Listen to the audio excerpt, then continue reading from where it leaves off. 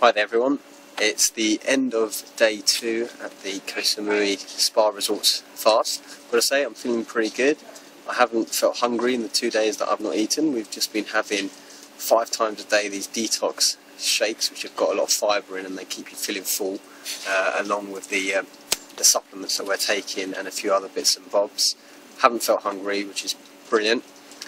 We've been getting a massage, so a stomach massage each day, which is to help move things about, let's say, before we do our Kalymnios sessions. If you don't know what that is, look that up. I won't explain it too much here, but needless to say, I've had a few of those already and things are moving.